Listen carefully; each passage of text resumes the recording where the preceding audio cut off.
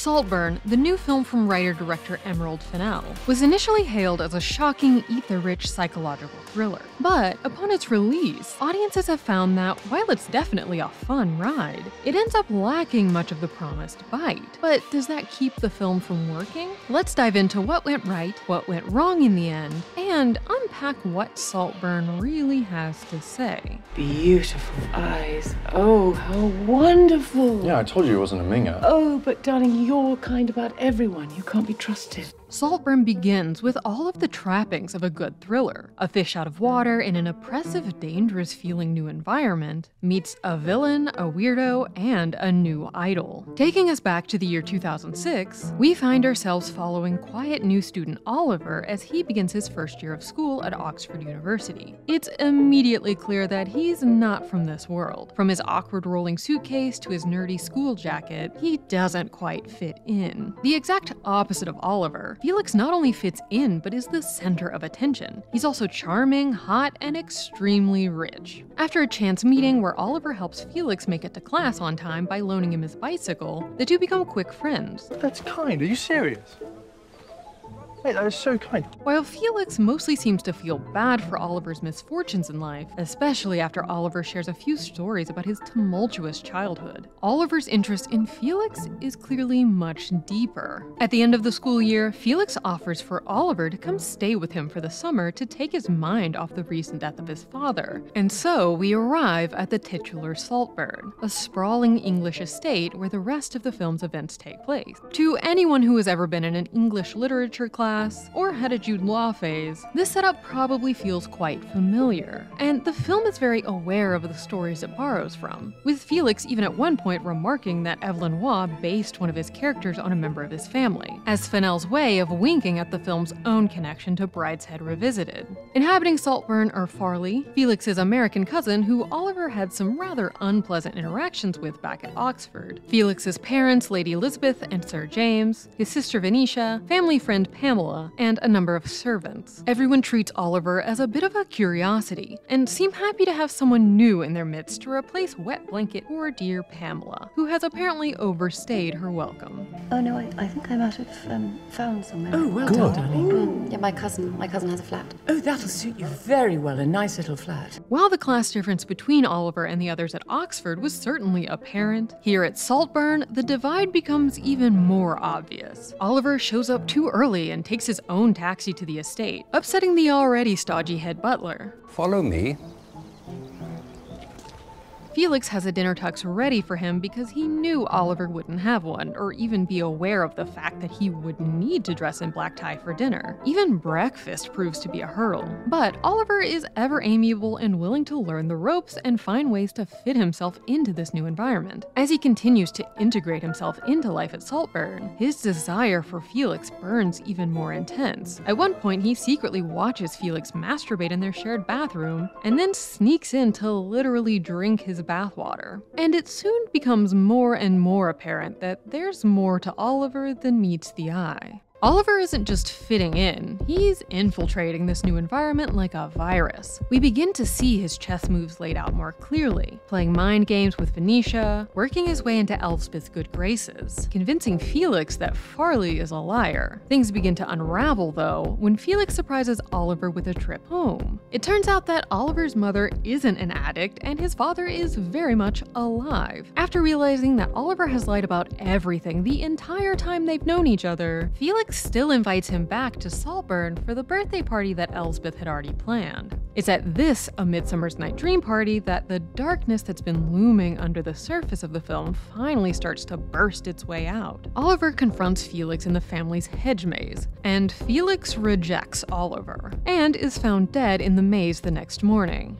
Farley, who was already on thin ice due to allegedly trying to sell some of the family's precious items to Sotheby's, is forced to leave Saltburn when Oliver implies that it was Farley's bad drugs that killed Felix. Venetia soon realizes Oliver is up to something, and is found having apparently killed herself the following morning. The truth about these events is apparently supposed to come as a bit of a surprise given the true story revealed monologue and montage we're treated to at the end of the film. But but won't be to anyone who has ever read a book or watched a film before. Sir James finally pays Oliver to leave Saltburn, fearing he's growing too close to Elspeth. After a time jump, Oliver learns of Sir James's death and runs into Elspeth in a cafe, at which point she invites him back to Saltburn and signs over the entire estate to him. We are then treated to a rather on-the-nose monologue in which Oliver reveals that, surprise, he had actually orchestrated everything, from his initial meeting with Felix, to killing Felix and Venetia, to his cafe meeting with Elspeth herself. Once he's done recapping the film for us, he kills Elspeth as well. The film concludes with Oliver completely nude, dancing through Saltburn to 2002 hit Murder on the Dance Floor, no longer restricted by their elite rules and totally in control.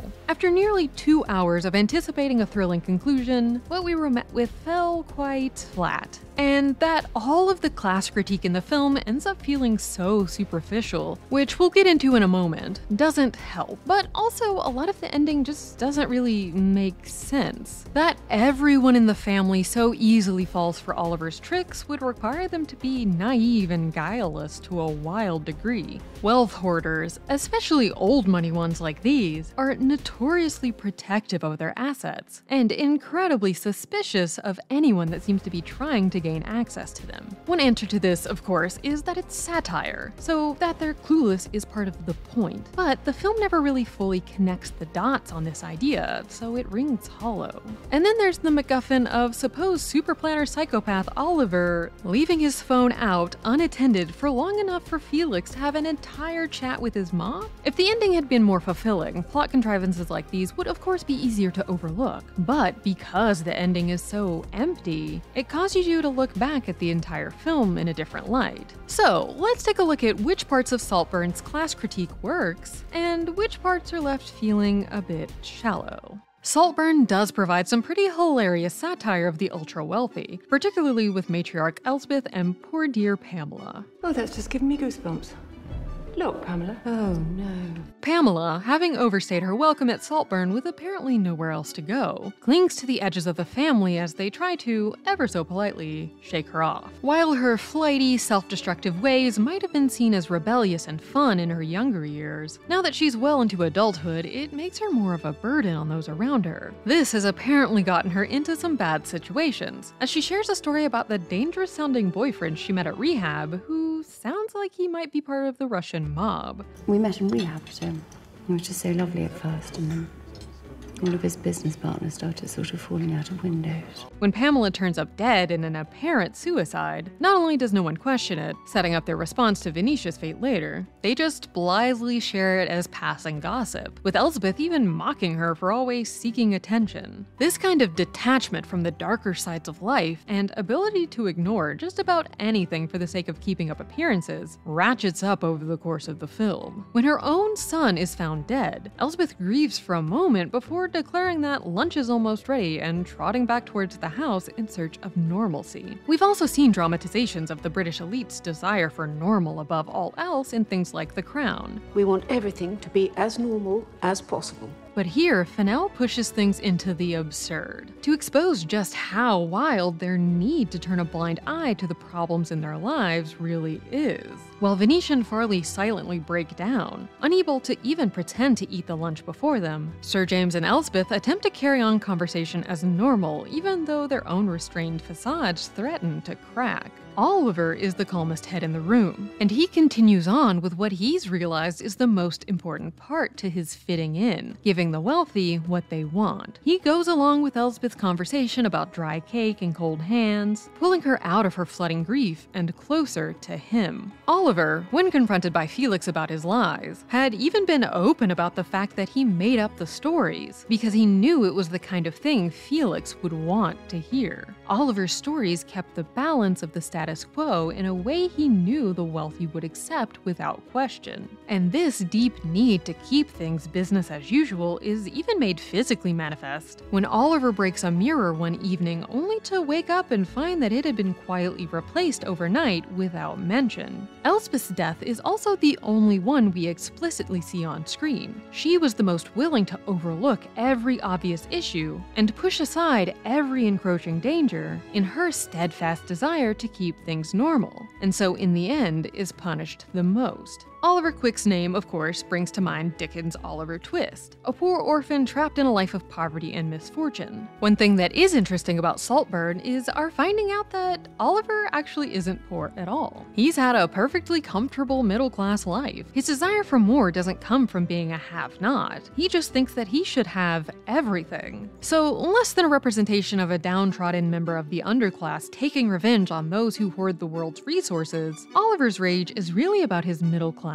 shame. This could have been interesting to explore. What drives someone who does have everything one would need? Kind parents, good schooling, a nice home, to do the unthinkable in a quest for immense wealth. This place, it's not for you. But this reveal only exists to let us know, in case the creeping around and making thinly veiled threats and literally referring to himself as a vampire didn't clue us in, that he's not to be trusted. While the film does explore these facets of the dark underbelly of the upper class to some degree, it does generally seem uninterested in actually interrogating many of the themes it gestures at. Initially hailed as an Eat the Rich film, it doesn't actually seem that keen to examine wealth disparity or clashes between classes, the causes, the outcomes, the larger social ramifications. The film feels like all of these threads are leading towards some final grand conclusion, where we'll really have something to say about the things it's been touching on. When Elspeth runs into Oliver at the coffee shop and brings him back into her life, we might expect a final showdown where Barry reveals his true nature to her, and we see her have to directly contend with the consequences of her aloofness and detachment from reality,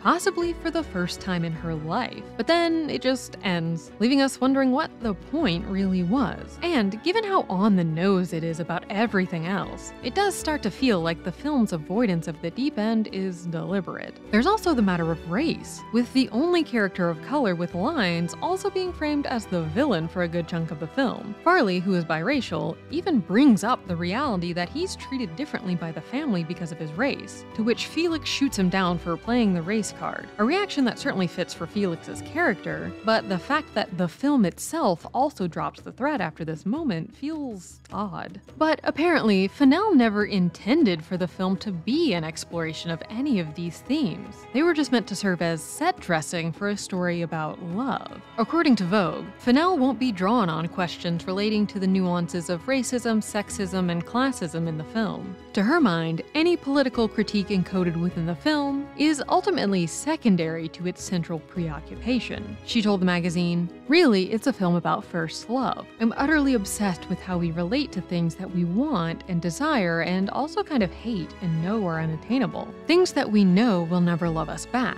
whether that's a person or a house or a culture." Through this light, things start to make a lot more sense. The cultural and political themes within the film aren't brought up because of any interest in them, but just to head off any criticisms that the film ignored them completely.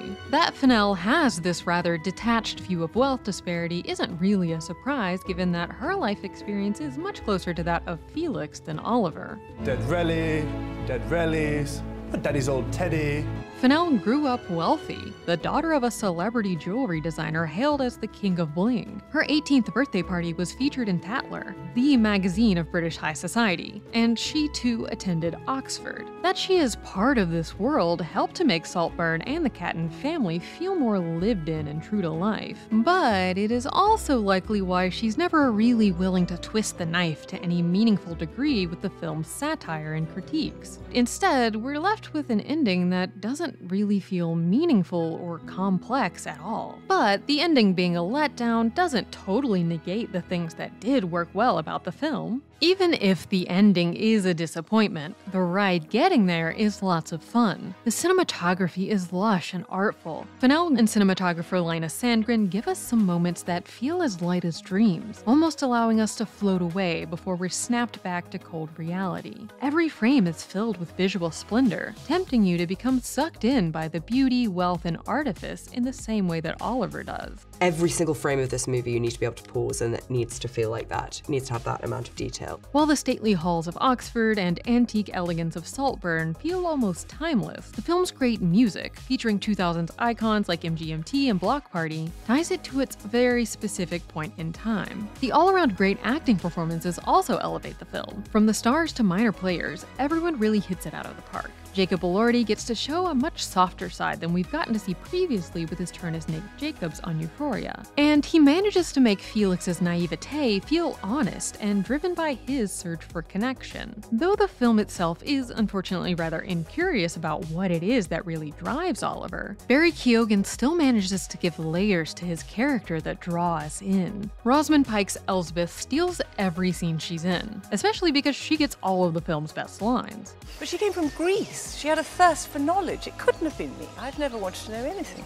And even with what little she was given, Rosamund carved out an at once hilarious and disturbing portrait of endless wealth and detachment wrapped up in a beautiful, if very precarious, facade of home. So with all that the film does well, is its paint-by-numbers ending and general disinterest in its own themes enough to ruin the movie? That really depends on what you're looking to get out of it. If you're looking for an inspired satire dismantling the pretenses of the elite and interrogating a society that allows such great gulfs between classes to exist, you're probably going to leave disappointed. But if you're just looking for a fun 2 hours of beauty, fun quips, and a little bit of weirdness, you'll likely have a good time. The film does, in the end, leave a lot to be desired, but that doesn't mean we can't have some fun floating in the shallow end. That's The Take. Click here to watch the video we think you'll love, or here to check out a whole playlist of awesome content. Don't forget to subscribe and turn on notifications. And make sure to subscribe to our Patreon for exclusive new videos.